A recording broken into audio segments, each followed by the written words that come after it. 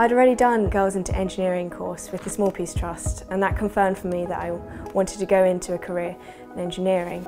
The Arkwright scholarship really offered a lot of opportunities in that area. I heard from other people that an Arkwright scholarship was a great thing to get. It looked great on my CV and it will enable you to fund a project through sixth form as well.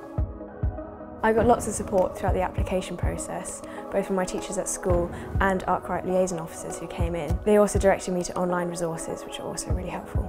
I found the application process quite challenging because it was the first time I'd had to sell myself, so I needed some support from my teacher. However, it's really helped me with my university applications now because I've had to do a similar thing.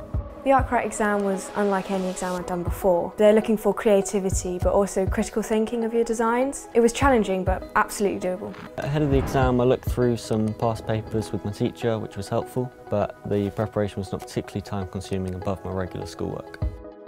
The Arkwright interview was actually my first interview, so I was nervous before going in. But the interviewers were really good and made me feel relaxed. And I was talking about my project and engineering, which I love, so you felt comfortable quite quickly. I was a bit apprehensive going into the interview, however it went really quickly. The two people there were very friendly and I think it'll be a really valuable experience for me going forward. The award ceremony was a fantastic day. The highlight for me was meeting my fellow scholars, getting to talk to them, but also going up on stage in front of my parents and receiving that award made me feel really proud. Thinking back to the awards night, I think it really dawned on me how fortunate I was to be awarded the scholarship and how it's going to really kick-start my future in engineering.